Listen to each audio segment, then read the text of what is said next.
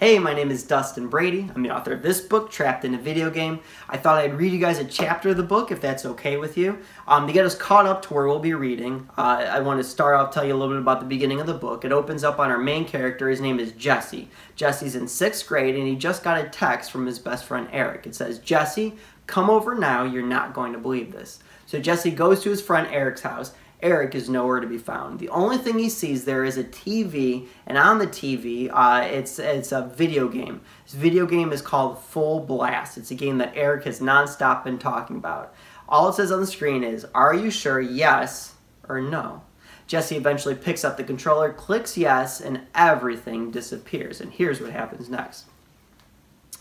You know that feeling you get when you're drinking milk while skydiving and your skydiving buddy tells a funny joke, so you laugh the milk out of your nose and then you throw up at the same time? No, that's not an experience everyone has. Well, that's exactly how I felt after I clicked yes. Like I said, everything went black the second I pressed the button. I panicked and felt around for some sort of undo. One problem, the controller was no longer in my hands. I reached back for the couch. That caused me to lose my balance and start falling into the blackness. As I fell faster, my insides started feeling like they wanted to be outsides, and then I think I barfed, and then I thought, video games are the worst, and then I blacked out. When I finally opened my eyes again, I was staring at the sun, which is funny, because if there's one thing that's definitely not in Eric's basement, it's the sun. I felt the ground. Dirt. Okay, super weird. I closed my eyes to get my bearings, and then I opened them again, just in time to see two angry eyes 2 inches away staring back. Ah! Nap time's over, maggot! The 2 eyes were attached to a snarling drill sergeant who seemed just like the most furious person ever. I tried backing away. Look, I don't... Okay, this is a big... Okay, if you listen, just call my mom. The drill sergeant did not seem interested in clearing things up with Mrs. Rigsby. Instead, he picked me up by the neck just like a bully on TV would. "Listen, maggot, I don't know how you got that blaster attached to your arm, but it's there now, and we're going to use it to..." The what? Attached to my what? I looked down. A blaster. Attached to my arm, where my left hand should be. Ah! My screaming did not stop the drill sergeant from continuing his little speech. "Blast the alien scum back to whatever rock they came from. You are humanity's only hope for... Ah! This planet. Your mission will be long. Your mission will be difficult. Your mission will probably be deadly. But you... Ah! Ah!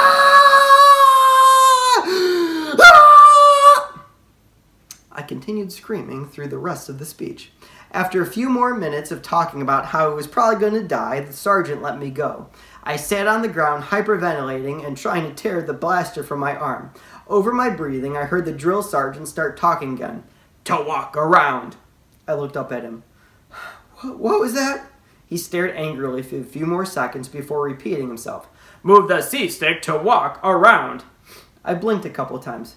"Listen, sir, I don't know what this is supposed to be, but you have to help me." He stared back. I took a few steps closer. "I'm not supposed to be..."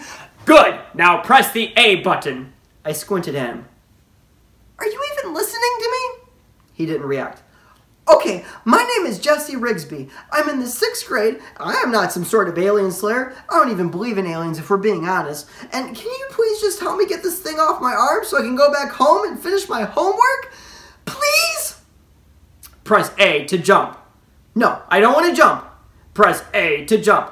"Okay, this is a video game thing, right? Like virtual reality, some sort of headset?" I reached up to tear the headset off. Instead, I bonked myself with the very real blaster stuck to my very real arm. "Press A to jump." Okay, Eric Conrad, hyperactive kid about yay high. He's the one who brought me here. You've seen him, right? "Press A to..." "Fine!" I jumped. "Happy now?" "Well done. Now it's time to blast some aliens. Follow me." "No, it is certainly not time to blast some aliens," I yelled after the drill sergeant. "It's time to get back to homework. I'm supposed to be doing math homework, fractions. I'm supposed to be multiplying fractions." as usual, he ignored me. I finally huffed and fouled him. What else could I do? He led me through an empty military base, past rows of barracks to a firing range. He picked up a gun of his own, opened a gate for me, and led me into a stall. 10 yards in front of me stood a cardboard cutout of a man-sized praying mantis. This is where you'll learn how to use your blaster. Oh, I very much don't want to use my blaster. Press B to fire. Okay, that's another thing. You keep telling me to press all these buttons, but what am I supposed to do if I don't have a controller? I did have a controller, but it disappeared when I fell into your weird alien place. So now what? Press B to fire. You are the least helpful person ever! Press B to fire, like this. He held up his rifle and shot the cardboard cutout. His gun made a little pew sound, and a tiny hole appeared in the cardboard. It looked like he'd shot it with a pellet gun. Fine, I said as I felt around my gun for a button or trigger. Nothing. There's no B button. Are you happy now? Can you take this? At the moment, I squeezed my left hand, or where my left hand should be, and the blaster on my arm fired a glowing white ball. The white ball hit the cardboard and instantly vaporized it. What was that? Very good. You might just save us all yet. Just then, a much larger, much scarier praying mantis cardboard popped up. Now hold B to charge your blaster. When it gets to full blast... Whoa! This is full blast? I'm inside a full blast? Of course, Sergeant Sandpants wouldn't answer me. He just kept yapping away about charging and blasting and then other weapons that you will discover along your journey. I attempted to leave at one point, but no matter how hard I tried, I couldn't seem to climb out of the firing range stall. After a half hour, I vaporized a row of cardboard praying mantises with a machine gun, and the sergeant deemed me ready to defeat the alien scum.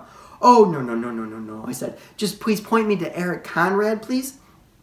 A glowing vortex appeared behind me. You're being dispatched to the alien outpost in the Rocky Mountains. No. Godspeed, soldier. Godspeed. The vortex got bigger. No. I tried running away, but it was too late. I got sucked in. Whoosh! Everything disappeared again. More skydiving, milk snorting. Finally, the falling stopped.